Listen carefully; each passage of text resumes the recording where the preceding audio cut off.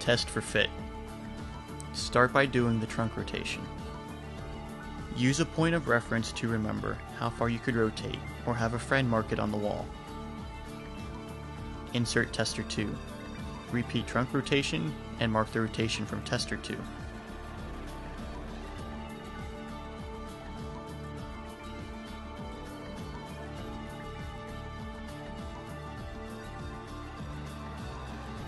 Insert tester 3. Repeat once again and mark your rotation from tester 3. Use your tester that gave you the furthest range of motion to form your mouthguard.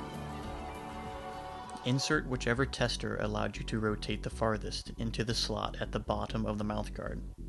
Mixing fit zone material, A plus B, knead together both pieces of fit zone material, stretching and folding together. This should take about 20 seconds. Materials begin to cure once mixing goes past 30 seconds. Roll the fit zone material into one uniform tube.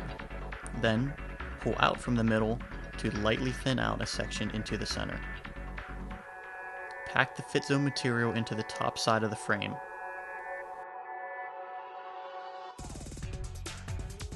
Bite to create a custom mold and hold for a full 2 minutes.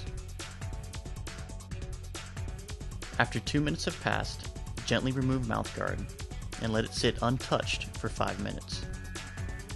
Remove the bite tester after the mouthguard is cured. If you are using the tether, it can be attached at this time.